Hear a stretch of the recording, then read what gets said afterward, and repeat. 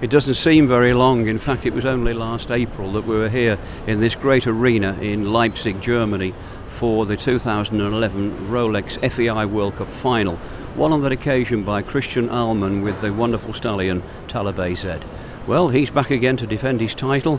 We're here again for round 9 of 12 qualifying competitions which lead up to the 2012 final in 's-Hertogenbosch in the Netherlands in April.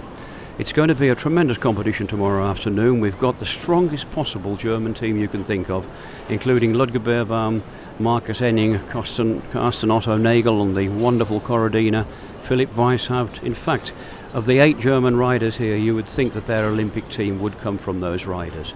We've also got 2 European champions, former and present, in Kevin Stote and Rolf Göran Bengtsson.